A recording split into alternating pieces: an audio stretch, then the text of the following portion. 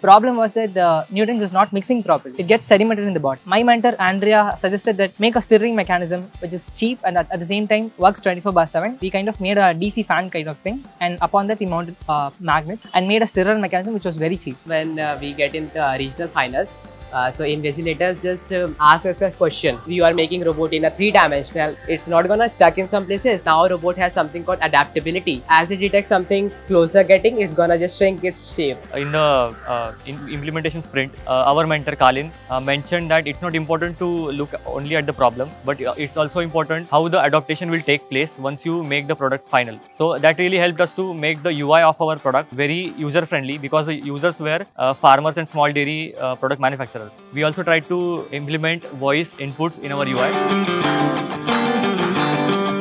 We made a mistake of selecting the first thing that was available to us. Take the first thing, iterate it, work it, and if it works, or else move to the next thing. But then if we had done an analysis of which are the microcontrollers we can use and select a particular system which suits us, it would have been saving a lot of time.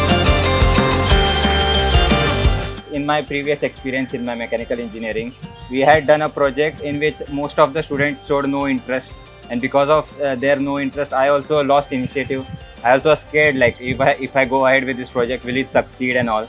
But after this competition, even if no one is like ready to believe in it, I am gonna take the initiative. Start small, take this project forward, and as you go ahead, some like who are interested will join you automatically, and it will work out at the end. But you have to learn to take like initiative. Start it, even if it fails, just start it.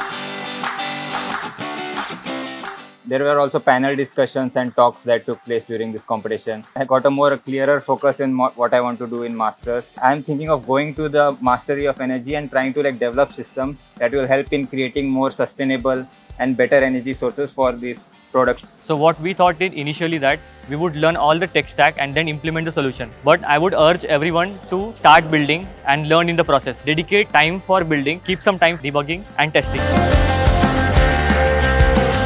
This competition helps to open the minds of students. The college is all they know. Like they don't know what's going on outside the state and all the other new developments that are happening. Coming to this competition not only helps them like learn about all the innovation, but also opens their mind to new way of thinking, and that might like change their career path. And the sooner that it is done, the better it is for the student. We came in our 4th year and we were thinking like if we came in our 2nd year, that would be better, because then we would have like 2 more years to like develop ourselves.